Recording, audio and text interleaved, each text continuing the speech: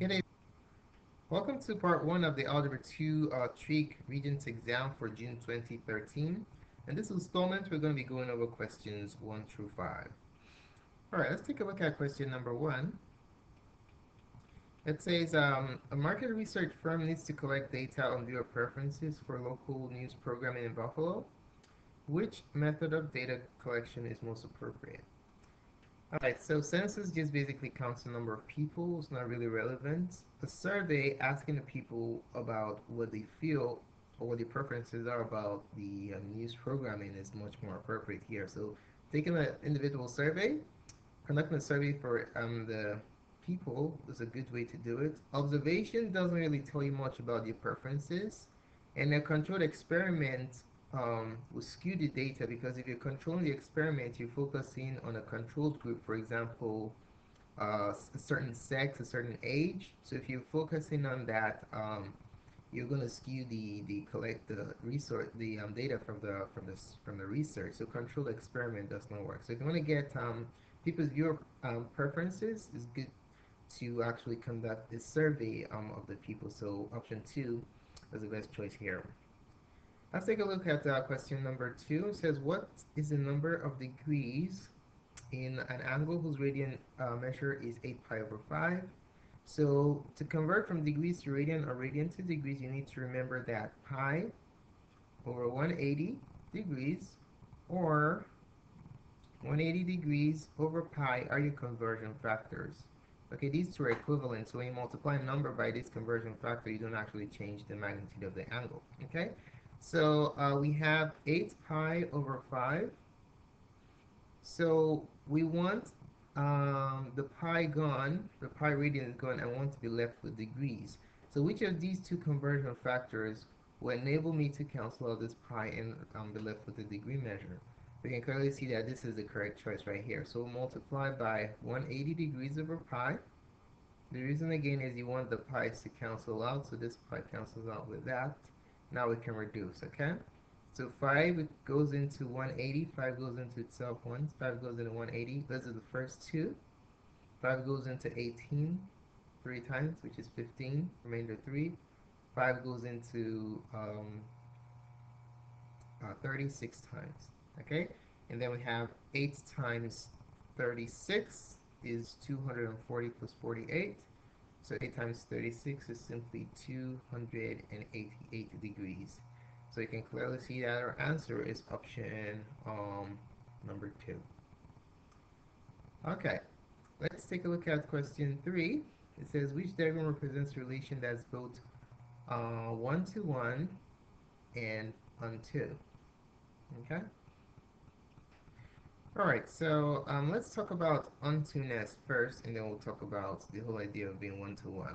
All right, so which of these relations are unto? Unto basically means that for every element in your dependent set of relations, or your output, we can call it output, there is an input that is mapped to it, okay?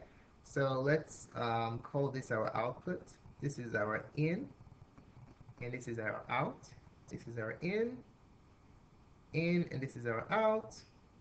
This is our in, this is our out. This is our in, and this is our out. So for a function, a relation to be unto, for every out, you must have an in. It doesn't have to be exactly one in. You must have an in pointing to it, okay? So let's take a look at option 1. For all the outputs, do we have an input that's pointing to it? 1, we have 2 inputs pointing to it, good. 2, 2 doesn't have anything pointing to it. So this function is not unto, all right? So this fails automatically. Let's take a look at option 2. 1 is good. This output is good because B is pointing to it. How about 2? 2 is left alone. So guess what? This function is not unto because there exists an element in the output that doesn't have an input that's pointing to it. So 2 is bad.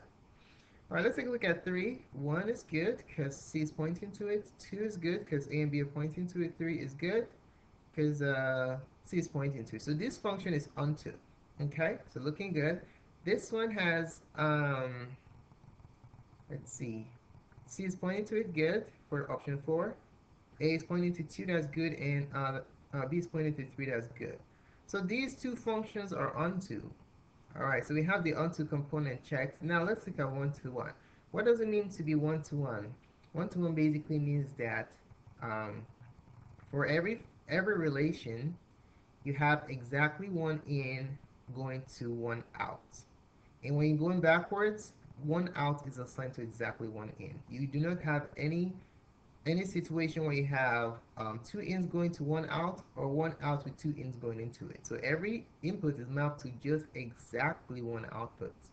Okay, that's what one-to-one basically means. So let's take a look at option 3. We know it's onto because everything here has an input being mapped to it, but is it one-to-one? Or does every output have exactly one input pointing to it? Option 1 is good because only C points to 1. Option 2 is bad because you have two inputs, namely A and B, pointing to C to 2. Okay, so that's why this is not one-to-one. If we wanted to make it one-to-one, we have to uh, scratch this out and point A to 1, and then C is pointing to 2, that's bad also. You scratch that out. Okay, that's how you make that one-to-one. But as it is, it is not one-to-one because you have two inputs, A and B going to exactly one output. That's unacceptable. For one-to-one, you must have one input going to exactly one output, and for every output, you have exactly one input going to it, and also every input is going to exactly one output. All right. So let's take a look at option 4. Is this one-to-one? This output has exactly one input mapped to it, and 2 has exactly one input mapped to it, and then 3 has exactly one input mapped to it. And then when you look at the inputs, every input is going to exactly one output. So this function is one-to-one and is also onto. Okay? So another way to look at one-to-one is if you go in any direction, you can only go in one way. You can't make a different loop. So if I go from C to 1, if I want to go back, I end up that way. That's the only way I can go. Okay? For B, I can go from B to 3 and back. That's the only way. And in A, the only way I can go is this one route. But if you look at here, I can go from 1, the only way I can go out is to C, right? But wait a minute, from C, is the only way out to 1? Absolutely not. I can go to 3. So that automatically means it's not one-to-one because you can take a route from one item to another element in that same set. Also for A and B, for A, I can go only to 2, but if I'm going back, is that the only way I can go back? Absolutely not. I can go to B. So that shows that this is not one-to-one. For one-to-one, you can only go between one pair of relation. Okay, so A to 2 are the only way you can go. B to 3 is the only way you can go, and then C to 1 is the only way you can go. All right. So our answer is option 4 because it's one-to-one and it is also onto. All right. So there you have it. All right, let's take a look at question number 4. It says the sum of the first 8 terms of the series 3 minus 12 plus 48 minus 192 is. Now, if you look at your reference sheet, there are two formulas. You have the geometric and arithmetic series. So the question is this geometric or arithmetic? Remember, for arithmetic, you always add. Arithmetic is an additive relationship.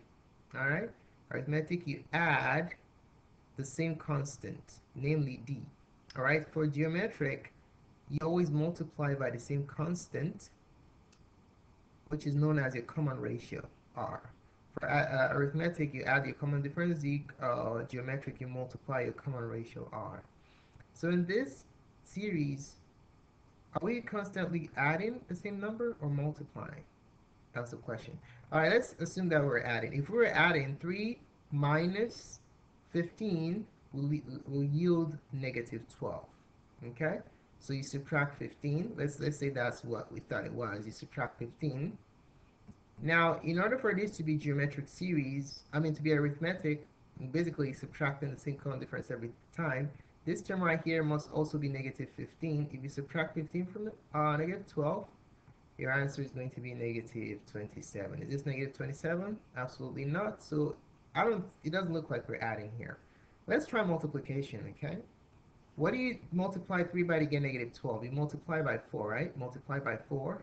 How about So if, in order for this to be a geometric series, I must multiply, if I multiply by, not 4, it's supposed to be negative 4, because the sign also changes. So to go from the first to the second, you multiply by negative 4. And then to go from the second to the third, if I multiply 12 by negative 4, do I get 48? Absolutely. So this tells me that this is a geometric series, all right? So all I need is, let me write down the formula first. The formula for the sum of a geometric series, you can refer to your reference sheet. You don't need to memorize this formula, okay? It's a1 times 1 minus r to the n divided by 1 minus r. So we just need a1, r, and n to populate this formula, and then we can compute what the sum is, okay? So let's list all the items we need before we set up our expression to input in the calculator. A1 is known as the first term, okay? A1 is the first term. First term is 3. R is a common ratio. You get that by dividing the second term by the first term. Or ask yourself, what do you constantly multiply by? So negative 12 divided by 3 is negative 4. So that goes your common ratio. N is the number of terms that you're adding. Okay, so how many terms are you adding here? You're adding 8 terms, so N is 8. So in this problem, let me divvy up my workspace. The sum of the first 8 terms, S8,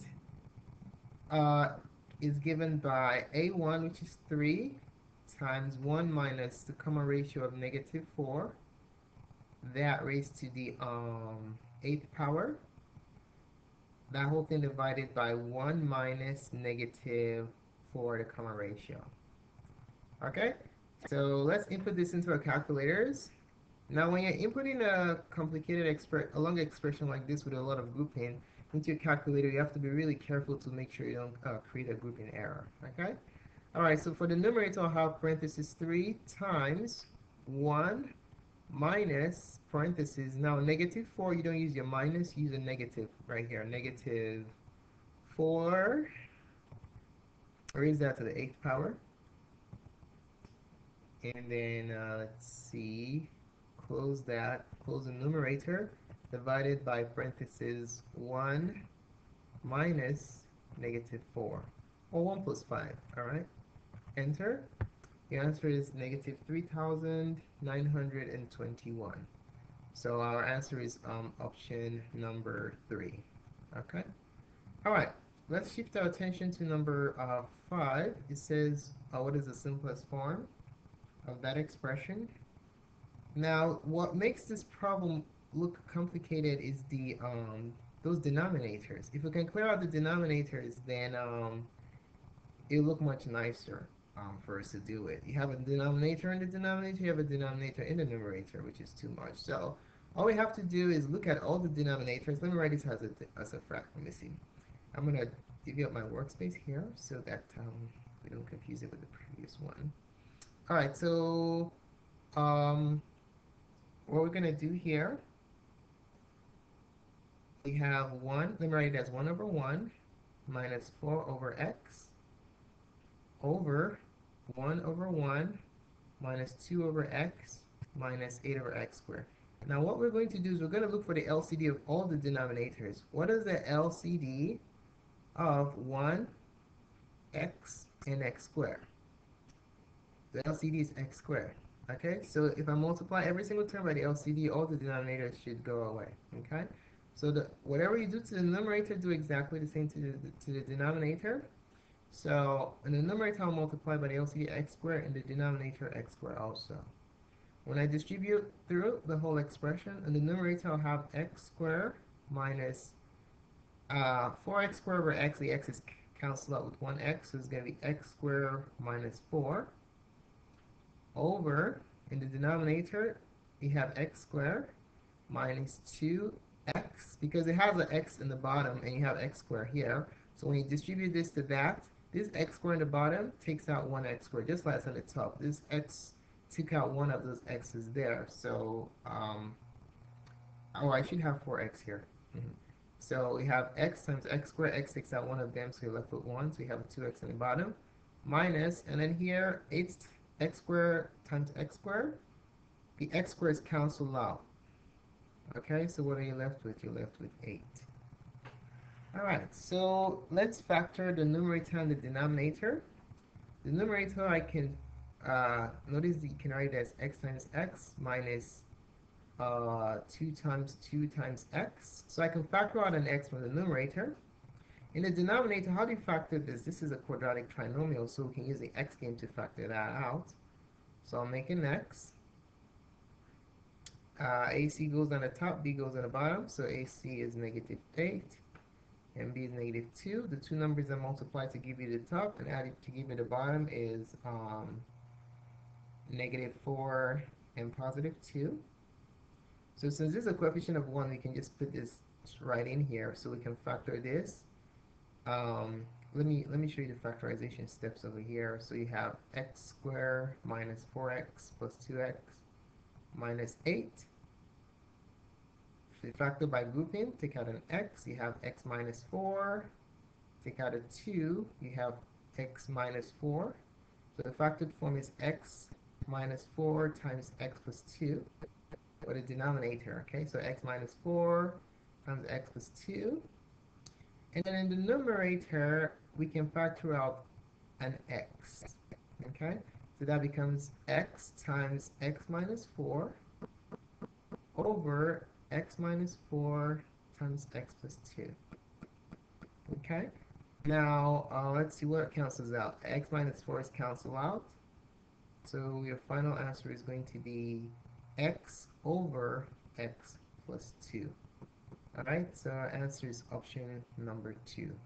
So there you have it. Let me box my answer. Boom. Oh, but thanks so much for taking the time to watch this presentation. Please feel free to subscribe to my channel by clicking up here. If you have any comments or questions about this clip, please post a comment or also let me know what you think about this presentation. More of this review series can be found on malgoserve.com/testprep, or you can just scan this QR code for direct access to the collection of Regents exam review materials. So thanks again for watching. Have a wonderful day.